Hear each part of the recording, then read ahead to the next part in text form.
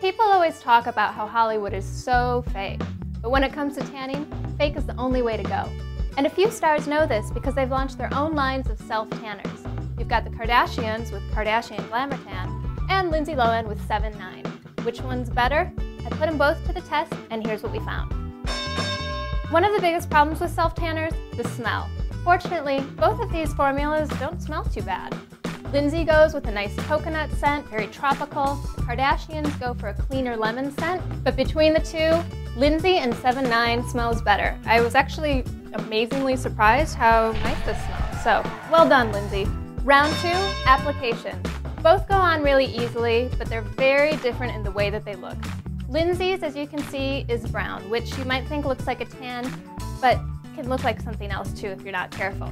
The Kardashians went with a nice clear gel, but between the two, I'm gonna go with Lindsay and Sevin, Nyne again, just because it's easier to see where you put it. With the clear gel, I just was like, oh, where to go? I don't know.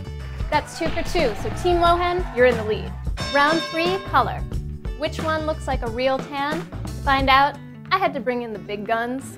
So on this arm, I put a patch of Sevin, Nyne by Lindsay, and on this one, I did Kardashian Glamour Tan. Here's the difference. Lindsay is really good for fair-skinned people. It went on very light, looked very natural, and actually got darker after a day. On my right arm, and I'm not gonna lie, first day, I was kind of orange, a little Oompa Loompa. But the next day it faded to a much more believable tan, and when I asked around Sugar headquarters, this is the fake tan that got the biggest thumbs up. So, win one for the Kardashians. All right, final round. This is the big stuff. This is for the win. How well does it actually wear? Both of these are going to go about 3 to 5 days of looking good, but the difference is in how they wear. At first, I loved Sevin, Nyne. It was super pretty. It didn't scream, hey, fake tan. But then it did scream, hey, fake tan. Got a little bit splotchy, a little blotchy.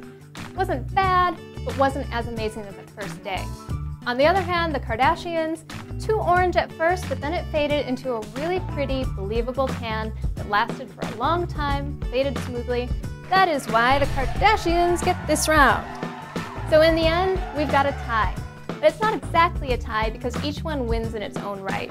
If you are very, very fair-skinned, I would go with Sevin, Nyne. I think if you reapply it, you might have better luck than I did. If you already have some color to your skin and just want to give your tan a little oomph, then go with the Kardashians. It's a little deeper. They've got you covered.